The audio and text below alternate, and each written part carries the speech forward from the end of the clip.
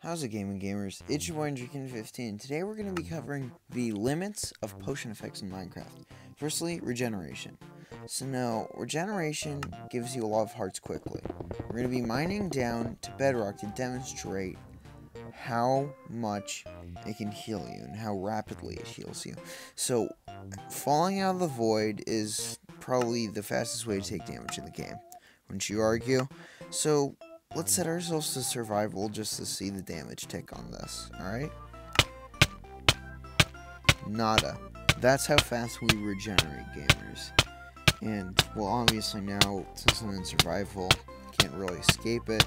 I'm just going to be here 16 minutes until the regeneration wears off, /kill, and, and we're back. So now the next one we're going to be showcasing is resistance. Now, resistance is resistance to your character, your player, Steve, taking damage.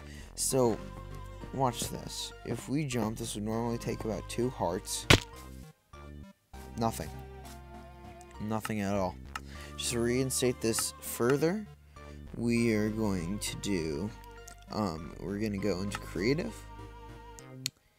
And we're just going to fly up, survival, and no damage whatsoever. Crazy, right? Alright, gamers, the next thing, and I think this might be the craziest one, is strength, okay? Now, to test out the strength, let's see how much strength this happens, or how much strength does against the Ender Dragon, okay? So here we go. Good old Ender Dragon. Let's just punch it once. And one tap.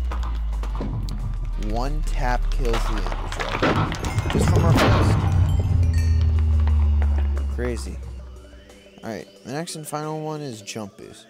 So jump boost, gamers, is not the only thing we're going to do. We're also going to do resistance to see if this will kill us. So we're still going out. Alright, now we're going down because, what comes up must come down. Let's see how much damage we take. Nothing. Isn't that crazy? That's how powerful resistance is in Minecraft. Never underestimate it. But if we drink this midair, yeah, we're dead. Alright, gamers. See you next time, and peace.